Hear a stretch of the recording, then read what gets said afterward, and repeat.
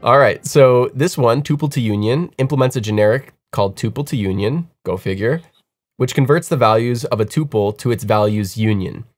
What does that mean? Well, take it here. So there's this type, which is an array containing the literal values 1, 2, 3, which are all strings. And then we have a new type test. We pass it the array that we just made with Tuple To Union, and what we get back is a union of all of the values of that array. Okie dokie. Rob, what do you think? Any immediate thoughts on this one? This one looks a little crazy, but I'm sure there's a little trick to it. There's a trick. There is a trick. So we need a tuple here. So let's extend. You can just say like unknown. Oh, okay, that's an interesting way. Would that be equivalent to just saying unknown array?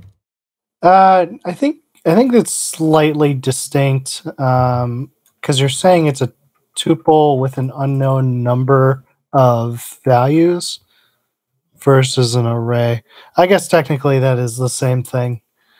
So let's see. So we've got a T that is some kind of array here, and then we can access the values in an object by doing a property, right? So let's just put in a number here. Oh, you got it. So first try. This one, you've seen this before, haven't you? I mean, this one is a pretty. I think you can. Let's just check to be sure. Yeah, it accepts that. I think there. I don't know if somebody read that. Tuples are a subset of arrays. So arrays. Okay. Yeah. Well, here we are. If somebody knows more about that, I would love to hear like the lowdown. But basically, this is a trick. This is saying, because if you think about it, like if you just say key, let's say you said like key of T. Well, let's see what that equates to for a second, right? Type X equals this, and let's hover over here, and we're gonna see. Wait. X is declared but never used. Key of. Oh, it's just telling me key of these things. Well, anyway, let's put an empty array. Maybe that will help. Nope, it still doesn't tell us. Okay, but no. if we try to do here, we did like X. Is it going to tell us?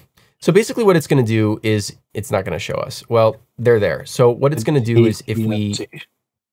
Oh, you want me to bring it back? Yeah. Let's try sorry. This. Key of T. Great.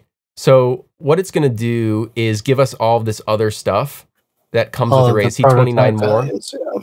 Yeah, so it's absolutely loaded with all of the array prototype stuff, and we need to exclude those somehow from the list. So I'll throw it back in front of us again. We're getting there. Wait. I'm going to show you some stuff. So I looked online for other examples. That's that one. But here's another example of a way to solve this. Do you see the difference between these two? So Tuple To Union, the one we started with, will error if you pass it something that's not an array. Whereas this one will return never if it will evaluate to never if you pass it something that's not an array. They both pass these particular tests because we never pass something that isn't an array, but it is worth asking in your code base like which way you want to go. So usually I think it's better to put a constraint on the generic. Another one is this one. So this is what Rob was doing a second ago. And what they're doing is like an exclusive join of these two types, number and key of T. And so we're kind of excluding the keys of T. This is equivalent to just saying number. You know, if you find code like this, what's going on here? Cannot be used. Oh, because we need to have a, right. So in this case, we would have to have, you know, now we have equivalent solutions. Yeah, because I think T is, yeah, you'd have to like constrain it to symbol and string. Yep.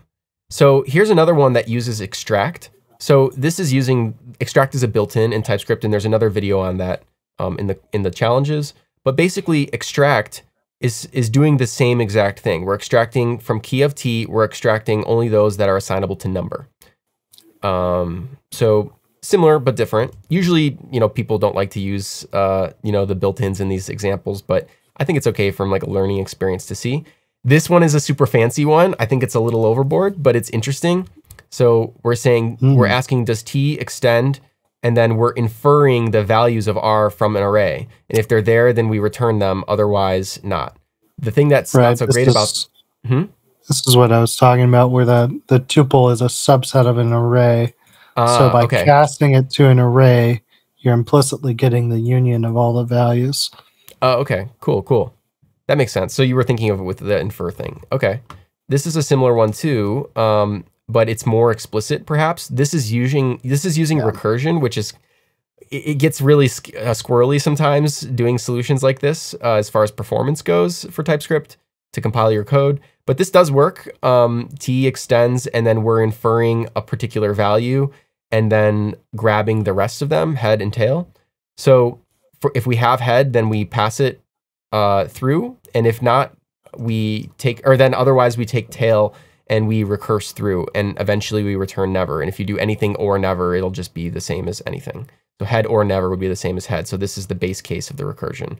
Kind of funny. Another one that works is this one. I don't know why this works, actually. Any thoughts, Rob? I kind of want to like validate it for myself that it works. Yeah, it works. Interesting. So does that work if we pass it something like this? Yeah, there's no constraint on the generic, so it would... Oh, interesting.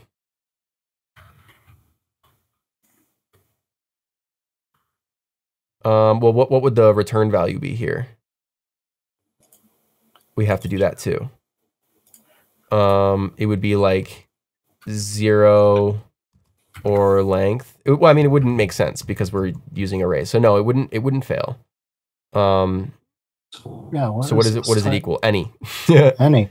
So it does work. Does pass the tests. Maybe work is a strong term for this. And then the last one starts out similar to how we began. T extends. Let's take this one out of the running here. And then we don't care about this. So this one here, tuple to union. Now we just renamed it. So we're seeing T extends any array, key of T. Yeah. So all number keys. Right. Exactly. So this is saying key of, and then we're mapping through the keys that are like, we're making an object and then taking the things out of the object. So I think this would even work if you did like true. Actually this should work with an object like array. Oh, so it's got this, but I think if we got this out of here. But then we can't access it with a number. Yeah. Yeah. So anywho, you'd have to do some extends magic in there. Yep. But this was another example I found. I thought this was kind of interesting. Yeah, and it does pass all the use cases. So kind of interesting, right? Very interesting. Cool.